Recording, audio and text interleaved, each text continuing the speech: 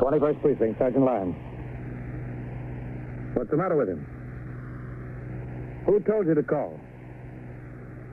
The policeman there? Well, did he say definitely the man was shot? Yeah. You are in the muster room at the 21st Precinct, the nerve center. The call is coming through. You will follow the action taken pursuant to that call from this minute until the final report is written in the 124 room at the 21st Precinct. Okay, go back there. Tell the officer I'm sending a car right over there. And the ambulance. Yeah, that's right. You tell him that. Okay, yeah. 21st Precinct. It's just lines on a map of the city of New York. Most of the 173,000 people wedged into the 9/10 of a square mile between Fifth Avenue and the East River wouldn't know if you asked them that they lived or worked in the 21st.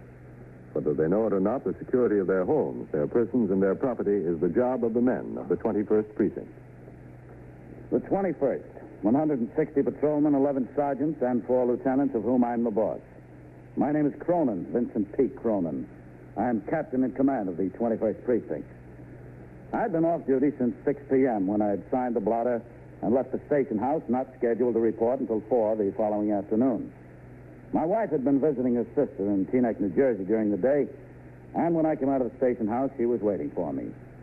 We drove to downtown Brooklyn for dinner, to a restaurant I'd patronized frequently when I was attached to the 17th Division before being transferred to command of the 21st.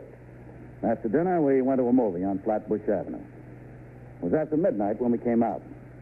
We got in our car, drove to Belt Parkway, which runs along the shore past Coney Island, Sheepshead Bay, Floyd Bennett Field, into Queens near the International Airport. I drove off the parkway at Ozone Park and through the quiet streets to our home. My wife got out in the driveway and went in the front door. I continued into the garage. It was nearly 1 a.m.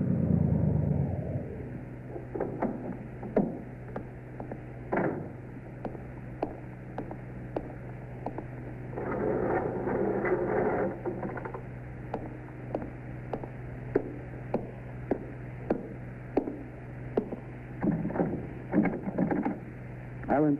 All right. Oh, Peggy fell asleep on the couch. I screwed her up to bed. Watching television? No, studying. Reading economics. Oh, that's understandable. You want me to put up some coffee? No, thanks, honey. I'm kind of beat. I don't think I can wait for coffee. I'll just have a glass of milk with the sack. All right. No, look, never mind. I'll get it. Did Johnny get to sleep all right? Yes. Peggy said he went up at 9 o'clock and no complaints. That's good.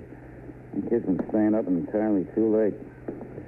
No wonder you can't get him up for school in the morning, huh? He doesn't get half enough sleep. You want a piece of cake? No, thanks. I don't think so.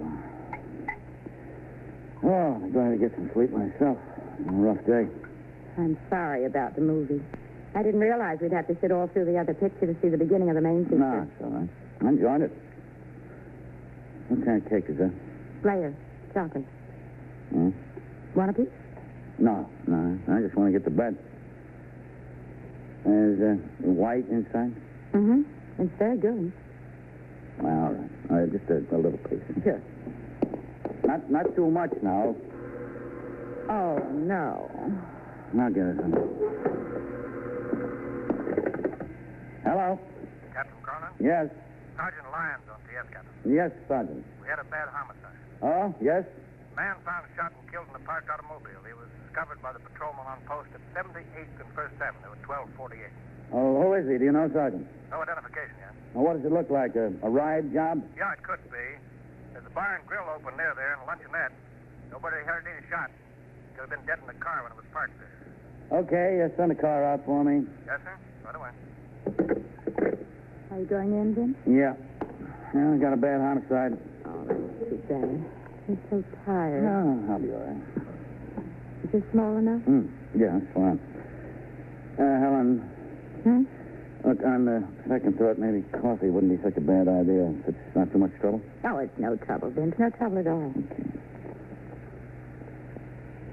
While I was en route to the scene, the formalities attending the beginning of a homicide investigation were underway. By the time I arrived, the morgue wagon was there. Several patrolmen of the 21st Precinct had been posted to keep the sidewalk and street clear of curious citizens within a circle of 50 feet from the automobile in which the body was found.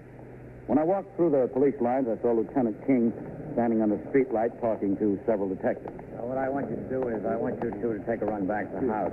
All right, Captain. Hello, Skipper. That's Novak. This is the precinct commander, Captain Cronin, Detectives Vaughn and Cooney, Homicide Squad. All right. Glad to know you, Captain. All right, now what I was saying is, Cooney, you and Novak go on back to the house. I want you to check this fellow's name out down at BCI and the information unit. See what they come up with. Give them the registration number and description of the car. Find out if it's registered in his name. Now, if it isn't, get the name and address of the owner. See if he's ever had any arrests or convictions, okay? Mm-hmm. All right, get going. Car's around the corner. All right. Fitz and Vaughn. Yes. I want you to go into the luncheonette over there and all the bars and grills around here. Okay, Lieutenant. Try this one over here first. And what's it look like, man? Well, we don't know much yet. The patrolman on post saw him slumped over the wheel. The car was parked at the curb. Yeah, I know. He was shot twice, one in the neck and one in the chest. Medical examiner said either might have done it. We'll know more about that when he finishes the autopsy. There wasn't any weapon in the car, was there? No, there wasn't. Any identification on it? He had a wallet in his pocket. Yeah. There was a Social Security card in there. He had an operator's license issued to Philip Bardino, age 31, 412 Avenue C. You think that's him? Well, the description on the operator's license checks out pretty good. 5'10" and a half, 161 pounds, brown hair, blue eyes. Also, there was a Dunning letter from a credit clothing store and Edison bill in his pocket. Same name, same address. Mm-hmm. Say, listen, Lieutenant King. Yeah, Fitz. I just saw Bender. He rang into the house. This fella Ardino didn't own the car. No? Belongs to a Joe Norwell, 235 Bank Street, down in the village. Is it in the alarms?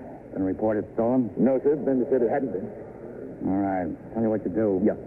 Which one of those homicide squad men you're working with? Vaughn. All right, you and Vaughn take a run down to the village. Check out the address.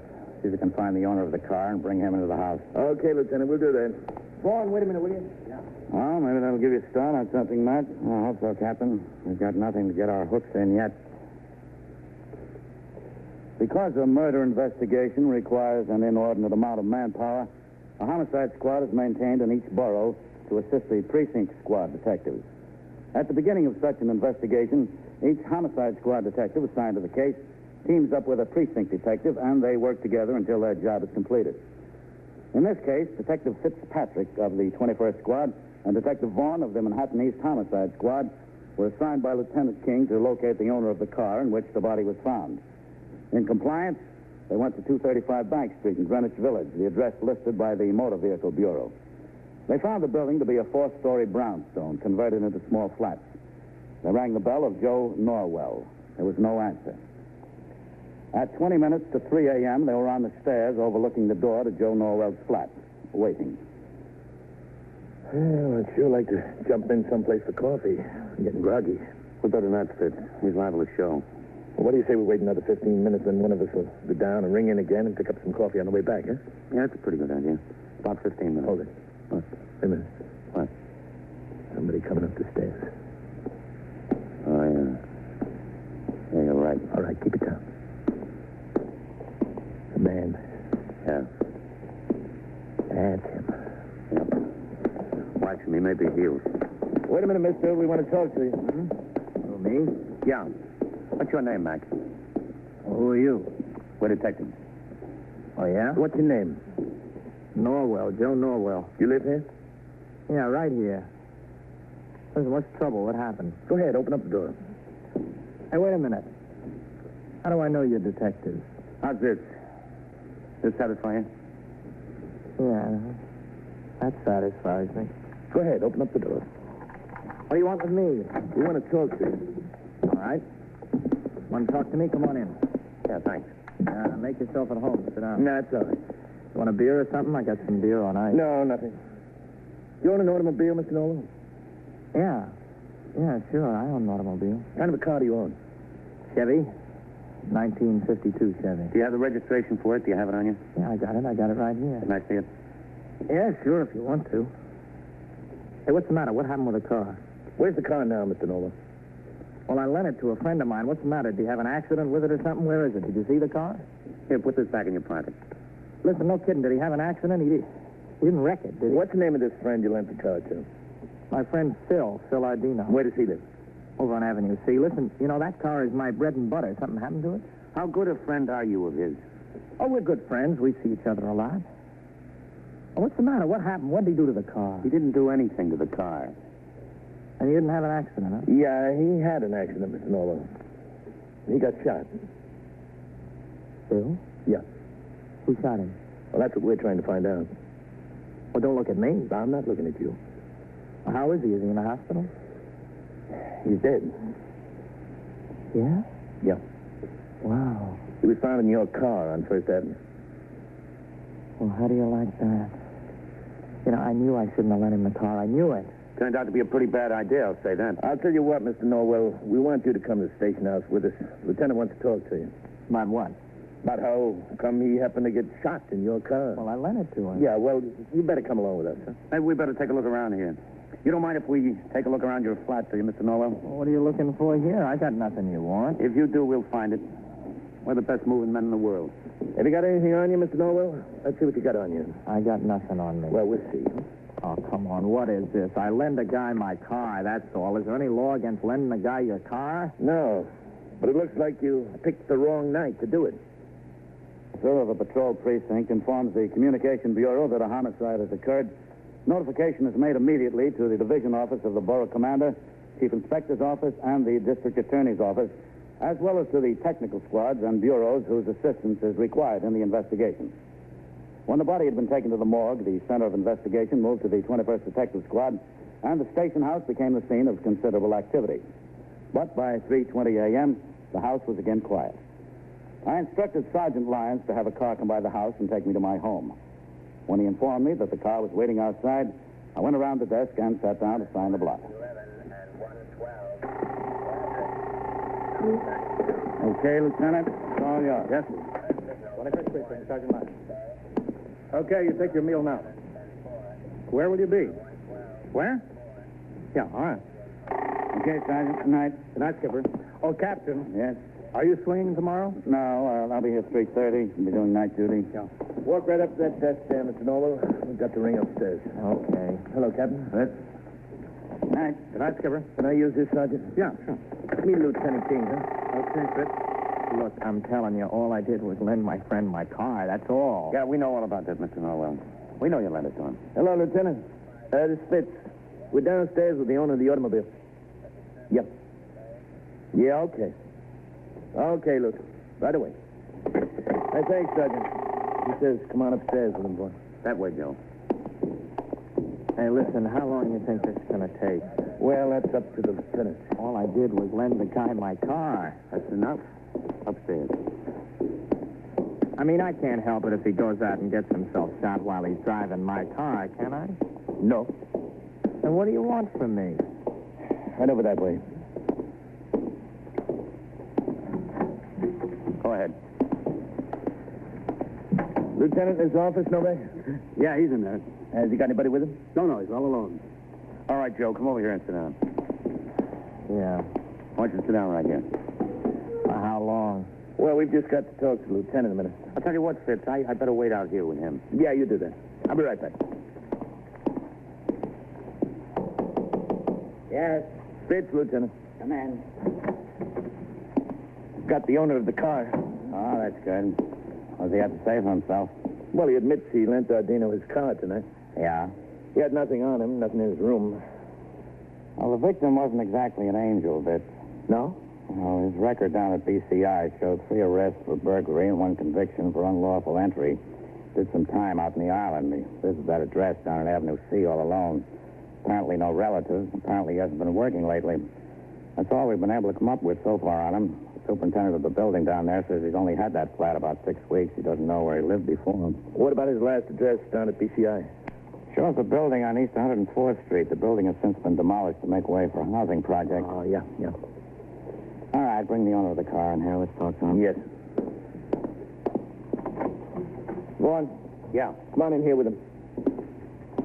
How's he look to you? Well, we haven't talked much to him, Lieutenant. All right, go right in there, Mr. Norwell. Yeah, sure. Close the door, Vaughn. Yes, sir.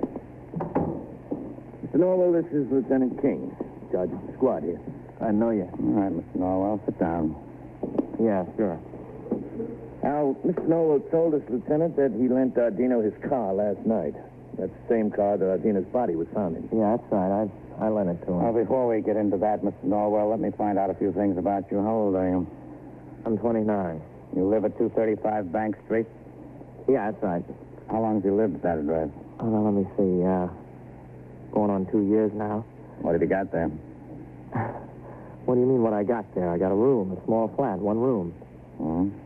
What do you work at, Mr. Norwell? I'm a mechanic. What do you mean, mechanic? Automobile mechanic? Yeah. Where are you working now? Well, I'm not working right now. Why not? Oh, I hurt my hand on the job. This hand, the right one. Hmm. When was that? Oh, about 5, 6 weeks ago. It's all right now, though, isn't it? Well, it's getting all right. Well, what have you been doing? Drawing workman's compensation? Well, no, it wasn't on that kind of a job. You see, I was... well, a friend of mine had trouble with his car on a Sunday morning. He asked me to fix it, and I was working on it, and a tool slipped, and I hurt my hand. Then you didn't get hurt on a regular job? No. I said I didn't. It was on a Sunday morning. Well, were you working on a regular job at the time? Oh, now, let me see. No, I wasn't. How have you been maintaining yourself, Mr. Norwell? Well, I've been drawing unemployment. How much have you been drawing? Been getting $30 a week. $30 a week. How much rent do you pay? $50 a month. All this time you've been paying rent and eating, driving a car, and dressing pretty nice.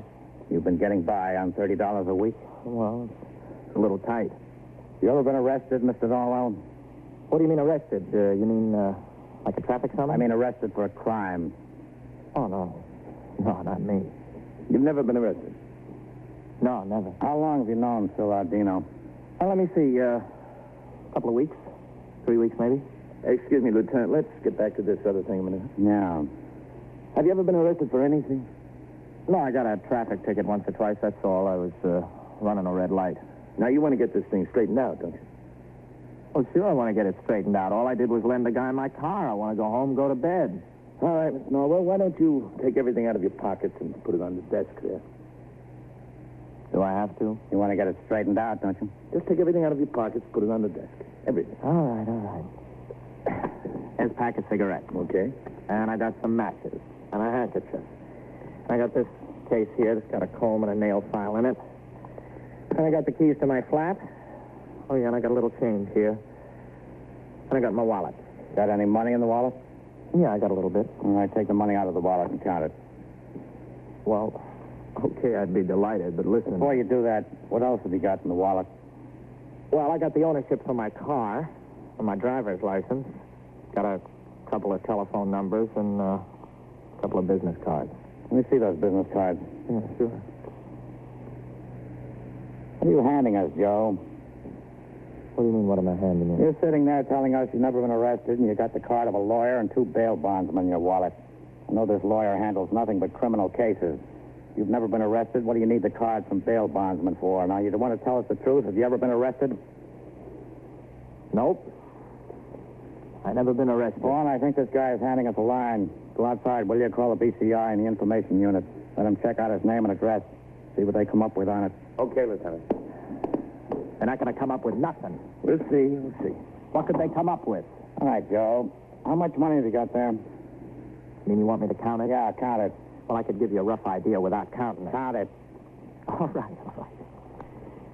20, 40, 60, 80, 100. 20, 40, 60, 80, 2. 20, 30, 40, 45, 50, 51, 52, 53. $253. Yeah, that's right. $253. That's more than a little bit. All right, put the money back in your wallet and put it in your pocket. Okay. Where'd you get that money? Oh, what do you mean, where'd I get it? It's You mine. said you hadn't worked in a couple of months. You said you've been drawing unemployment. You've got a car. You're maintaining yourself. Now, where would you get $253 in cash if you haven't worked? Listen, you want to know the truth? That's what we're here for. All right, I'll tell you the truth. If you just won't let it go any further. I won that in the crap game down in the village. Now, that's the truth. That's the honest-to-goodness truth. I mean, I had a lucky streak. I made 7 passes in a row. Give me the name of one of the players in that crap game. Oh, well, you We'll never... get into that later, Fitz. Now, you said you've known Phil Ardino for 2 or 3 weeks. Yeah, but... When did you see him last? Well, tonight. You mean last night? It's after 3 o'clock in the morning. Yeah, last night. What time last night? Oh, about 7, 8 o'clock, I guess. Where was this? In a bar over there, right near my house. What's the name of the bar? Bonley's. How do you spell that? Bonlees. Where is it? On Bank Street? Yeah, it's right down on the corner from where I live. How did you happen to meet Ardino there? Oh, I saw him in the afternoon. He said, "What are you doing tonight?" And I said, "Nothing." And he said, "Would you like to have a drink tonight?" And I said, "Yeah." And we made up to meet in Bonley. Who got there first, you or him? Well, I did. I live right near there. He lives all the way over on Avenue C. What time did he get there? A few minutes later, before 8 o'clock. And the two of you sat there drinking? Yeah, that's right. What'd you drink? Well, personally, I was drinking beer. He was having whiskey. How long were you there together? Oh, well, we must have stayed till 9:30, 10 o'clock, something like that. Did you see anyone in there you knew? Anyone that could say that you two were in there together? No, nobody, unless somebody that I didn't see saw me. You stayed in there until 9:30, quarter to 10. Yeah, something like that. You leave together? Well, to tell you the fact of the business is we walked out together, but we didn't stay together. Why not? Well, because when we were in there, Phil says he's got to meet somebody uptown, and he asked me, could he borrow my car? And I said, well, what's the matter? You want to borrow my car when you got one of your own? Well, he said he stood around there too long, and he was late to meet a guy uptown. He didn't want to go all the way over to Avenue C to get his own car to drive up. And you agreed to lend him your car? Well, yeah, he was a nice fella. I wanted to save him the trouble. Who was he going to meet uptown? Well, I don't know, some fella. He didn't tell me. Where uptown? He didn't tell me that either. He just said uptown. And you left the bar together? Yeah. Yeah, I took him over to my car to show him where it was. He didn't know where it was parked. I had to show him that. And then what happened? Well, he got in my car and he drove away. Did he say he'd bring it back? He said he'd bring it back about midnight and he'd leave the keys in my mailbox. That is, if I wasn't home. You had no idea where he went or who he was going to see? No, I swear, no idea. PCI come up with anything on him, Vaughn? Yeah, they came up with something on him, Lieutenant. Why? Why? What did they come up with? Don't you know what being arrested means?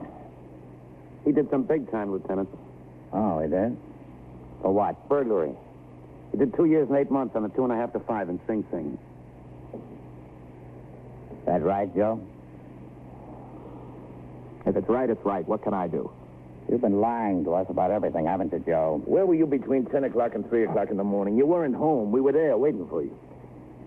Well, I was out drinking. Who were you with? Were you with anyone? Well, I was in bars, you know. I was making the rounds. Now, the fact of the matter is, when you left that bar on Bank Street, you got in the car with Ardino. Isn't that right? No, it's not right. If you were out for 5 hours, from 10 o'clock to 3 o'clock in the morning, you must have seen someone you know. Give the lieutenant the name of one person you saw. I didn't see anyone I knew. Now, isn't that possible? Now, look, Joe, I know you shot him. I did now, not. All I want to know is why and where the gun is. I didn't shoot Now, him. don't hand me that. You're a couple of good thieves. You got into a fight over the $250 you have in your wallet. Isn't that right? No, I'm telling you, I swear. Now, look, Joe, you're either going to help us or you're not. Where's the gun? That's the first thing we want to know. Now, you listen to me, Joe. I know exactly what happened. I'm going to tell you right now, I'm going to put you into this thing. I'm going to put you into it good. So you make up your mind whether you're going to help me or you aren't. Vaughn. Yes, sir. Must have thrown that gun someplace in the neighborhood. Tell the desk officer I want to make a complete search within 5 blocks in every direction. Get as many patrolmen as you can, the emergency squad, and the Department of Sanitation on the job. Yes, sir. Now, wait a minute. Yeah. There's something else I want. All right. Well, you're going to scratch around. You're going to get it anyway, aren't you? Yeah, you can count on it. Look, he came at me. I had to do it. All right. Just start at the beginning. Well, we decided to do some work together after we left the bar, and we came uptown in my car. And I knew this building over on 74th Street. I knew there was some nice flats up in there, so we went in, and we finally found one that we could make, and we got inside. You and Phil together? Yeah, that's right, the two of us together, and we scratched around the joint. And all I found was a gun, a pistol, you know. This lady had a couple of lousy rings in a jewelry box and some earrings. Well, I was looking out of the corner of my eye at Phil, and I saw him going in the desk and slipping something in his pocket. And I figured, this guy's made some cash, you know. So I didn't say nothing until we got back down in the car. And we were both commiserating with each other about what a lousy touch it is. We decided to stop the car and get a drink. So when we parked, I decided to spring it on him. I said, come on, let's have that cash you put in your pocket. And he said, what cash? So one thing led to another, and he came at me, and I used the gun on him. I mean, what else could I do? He really came at me when I said, let's see what you got in your pocket there. He was mad. I was just protecting myself, that's all. I mean, there I was. He was in my car, shot twice. What could I do? I had to get out, that's all. Do the best I could for myself. Yeah. Where did you throw the gun? Around there, someplace in the trash basket when I was walking to the subway. All right, Fitz, take him out, see if you can find the gun. Meantime, we'll get the district attorney up here. Okay, Lieutenant. Come on, Joe.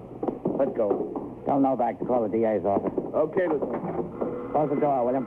Okay, Lieutenant. 21st Squad, Lieutenant King. That's Captain Cronin, man.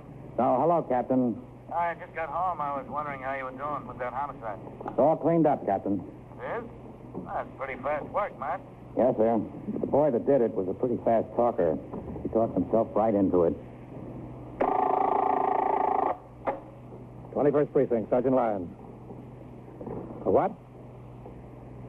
Well, how do you know something's wrong? And so it goes. How many days? Around the clock, through the week, every day, every year. A police precinct in the city of New York is a flesh and blood merry-go-round. Anyone can catch the brass ring, or the brass ring can catch anyone. 21st Precinct, a factual account of the way police work in the world's greatest city, is presented with the official cooperation of the Patrolmen's Benevolent Association, an organization of more than 20,000 members of the Police Department, City of New York. James Gregory in the role of Captain Cronin and Ken Lynch as Lieutenant King. Featured in tonight's cast were Wendell Holmes, Ethel Everett, Bill Zuckert, John McQuaid, William Redfield, and Bill Quinn. 21st Precinct is written, produced, and directed by Stanley Niss. Art Hanna speaking.